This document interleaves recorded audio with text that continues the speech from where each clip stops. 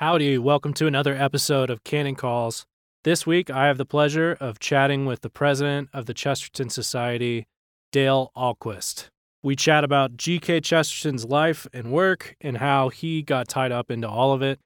Before we jump into all of that, do not forget that Cannon Press's annual fall sale is this week. It goes through Sunday night at midnight. So don't miss out, 30% off almost everything in the store. And orders over $25 get free shipping. So if you would like to see the Chestertonian Calvinism talked about in the episode at work and on sale, head over to cannonpress.com and fill up your cart. Thanks.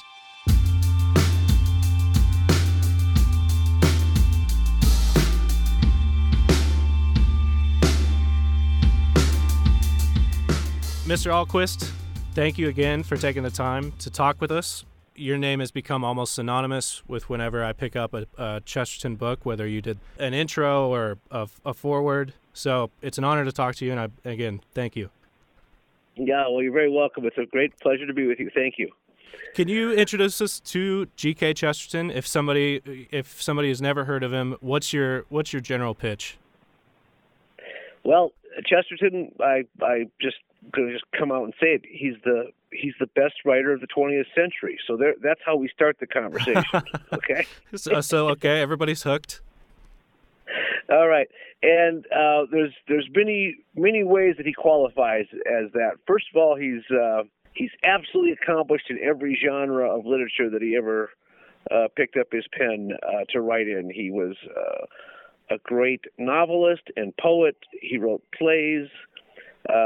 He wrote books on history and theology and philosophy and art and literary criticism and politics and economics and psychology.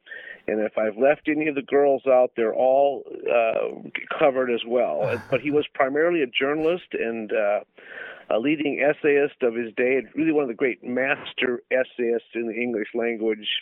And there, in using that medium, he wrote about everything, and his writing is just very prophetic. Even though he lived 100 years ago, he seems to be describing the world that we live in today, just very observant of the attacks on traditional morality, the attacks on the family, the attacks on the faith, and yet he does it with great joy and aplomb, and just artistic, but completely witty and a joy to read. There's a few guys in the office here who are reading through In Defense of Sanity, compiled by yourself. Yes. And those are almost just sketches, and we read one a day, and then we chat about it at some point. Terrific. Who was he? What you said he lived 100 years ago.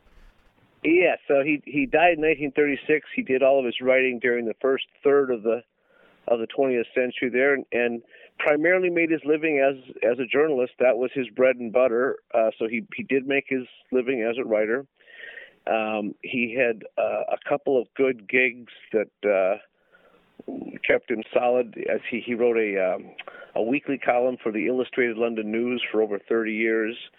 He was a regular columnist for the Daily News and some other papers as well. And then he actually, for the last 11 years of his life, published his own newspaper, GK's Weekly. So you mentioned he was prophetic. What exactly was it that Chesterton at the time was sort of fighting against or writing against? Well, he saw, first of all, he saw our increasing dependence on technology and on our dependence on the machine and on things that we can't control, so that eventually he saw them controlling us instead. He said we're learning to do a great many clever things. The next thing we're going to have to learn is not to do them. He saw that there would be this downfall of the family as the basic unit of society, with the breakup of families through divorce and through contraception and birth control, an attack on life itself. He said when he found out that Americans could be divorced for incompatibility, he said, well, then they should all be divorced, because men and women as such are incompatible. The whole point of marriage is to work through the incompatibility.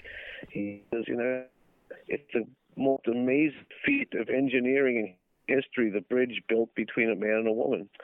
And so he's very much the romantic, but also very practical. He saw that the government takeover of education would be destructive for the family, that you can't give your child over to the government at the most formative time in their life. The parent needs to control education. Even if they send the child to school, the school should be accountable to the parents, not the parents accountable to the school. And we've sort of gotten that one mixed up. And you don't really teach anything unless you have a theological goal to hold together the facts. And so we're just teaching disjointed facts, and children are learning to think in fragments because they can't think complete thoughts anymore. He also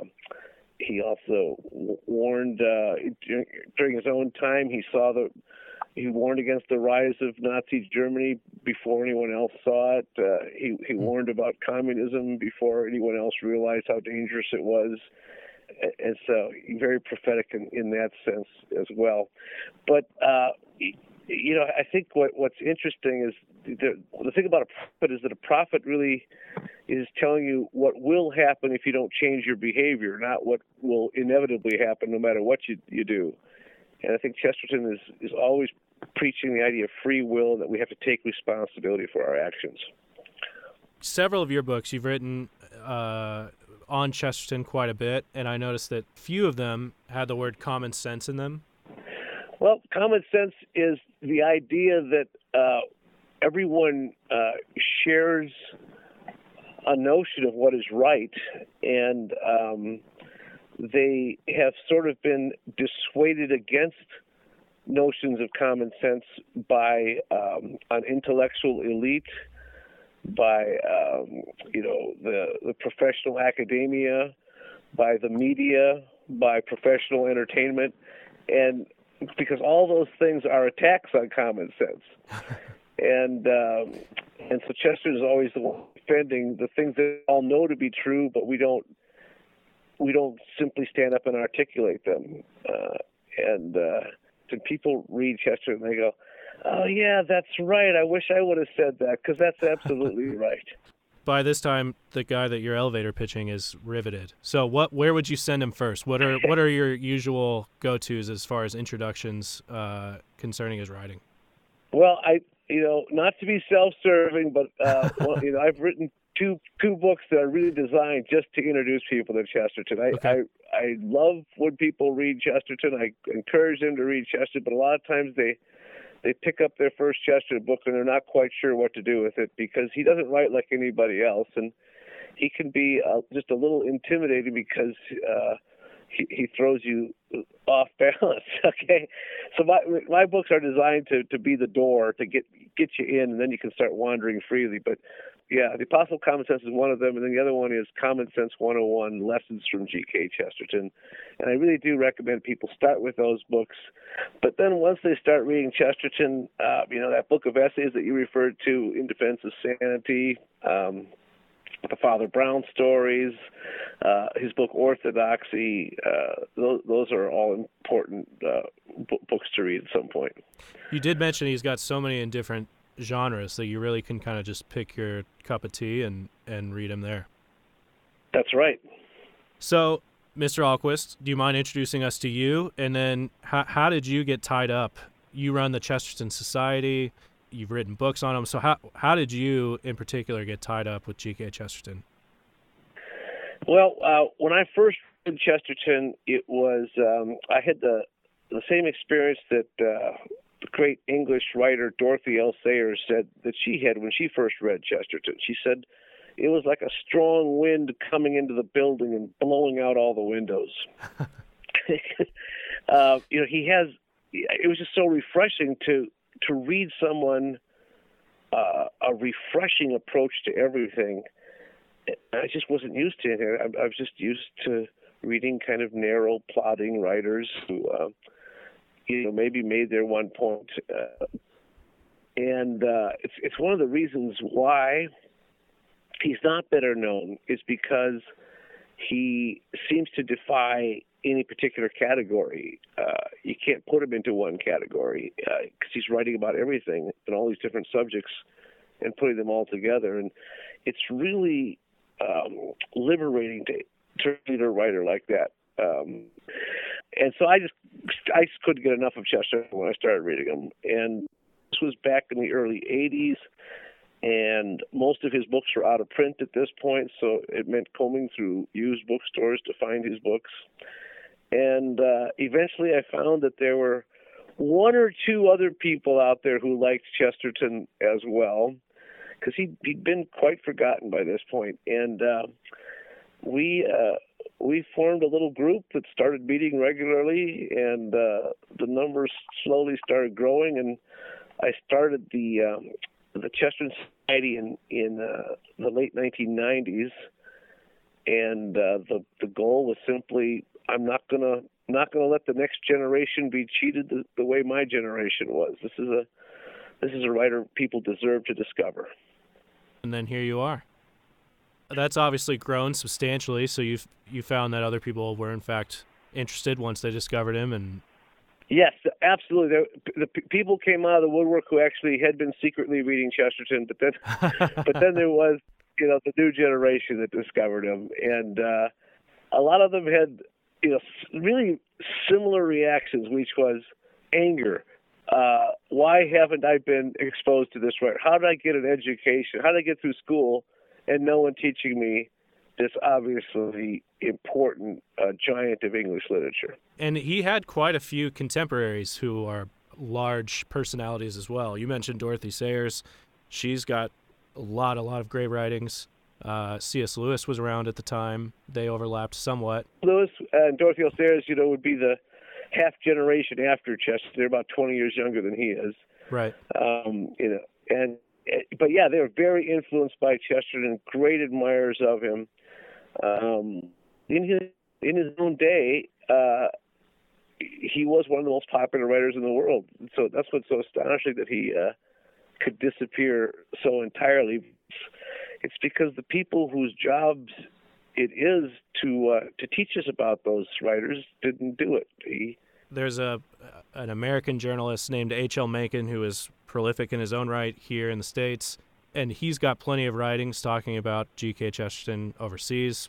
He had two American speaking tours, one in 1921 and one in 1930 and 31. And everywhere he went in the United States, he spoke to packed houses. It was front page news everywhere he went. He was really popular. Not only was his personality large, he was a fairly large individual. Yes, a large body in which to house the large personality. He was very, very famously said that he was the politest man in all of England because he could stand up on a bus and offer his seat to 3 women at one time. Yeah, I think it was, I'm going to butcher it, but I think it was P.G. Wodehouse that said defined a large noise as G.K. Chesterton falling on a sheet of tin. Yeah, something like that, right. So I think he was comparing. Yeah, P.G. Wodehouse had a line about Chesterton to the corrugated tin roof. Yeah, I remember it was something about that, right. Okay, so as far as the Chesterton Society goes now, so what are you guys up to in 2019? Yeah, our website is chesterton.org, and there's just a great source of information there on Chesterton and on our doings. We have there's local Chesterton societies all around the country that meet on a regular basis just to read his books together and discuss them together. It's a great way to read Chesterton, is to be part of a local society, a local group, and always very interesting people. We have a national conference each summer, first weekend of August. We publish a magazine, Gilbert Magazine, and that's always filled with probably previously uncollected essays, but lots of good Chesterton quotations. And then columns by contemporary writers who, apply Chesterton's ideas to today's world. And then we publish books too, and I do a lot of writing and speaking. we just really feel that Chesterton is a prophet, but he's also a good friend to have in today's world. There's something joyful about his Christian presence that is sadly lacking in a very dark and depressing world today. So, to practice a little bit of conjecture, what would Chesterton think of the state of reality currently? Yeah, we don't have to really speculate too much. Chesterton might say, because we just can look about what he did say. Sure. That's what's so much fun to just pick him up and read him, and he seems to be describing the world we live in today, with its dark view, very depressing view of the world, its reliance on things that we can't control, absurd politics, the way things just really are falling apart at the seams. And it's really because we've lost our faith, and we've lost our way. Chesterton says man has always lost his way, but now he's lost his address. That's really good. His book, What's Wrong with the World, describes, as you were saying, our modern world, but it was just in seed form there. So he's got great stuff on the suffragettes that can immediately apply. You can just see that having grown, and chapters on all kinds of things. Yeah. That book was written in 1910, and he identifies 4 things that are wrong with the world. This is in 1910. Big government, big business, feminism, and education. What was the last one? Public education. Could pretty much define today as well. Yeah. I'm curious to know, was Chesterton annoyed by anything more than Calvinism?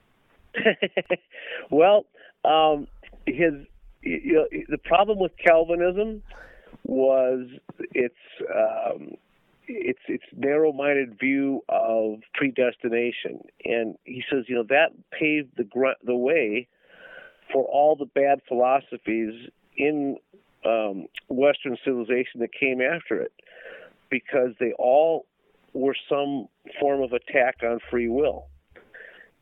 Whether it was Darwin, who tried to explain everything through biology, or Marx, who tried to explain everything through economics, or Freud, who tried to explain everything through sex and psychology, things that are set in our lives that we can't control. And it's just robs the human being of his dignity because he doesn't have free will. And so his criticism of Calvin is not what he did so much for religion, but what he did for secular thinking. So you are saying he would roll over in his grave if a core foundation of a business was to exert a Chestertonian Calvinism. Chestertonian Calvinism. That sort of sounds like a round square or something. I think he'd be bizarrely amused by such a combination. Yeah. Well, that's very. I think you might be along the oxymorons of Microsoft Works, which I think is one of the other great oxymorons. As the king of paradox, we tip the hat.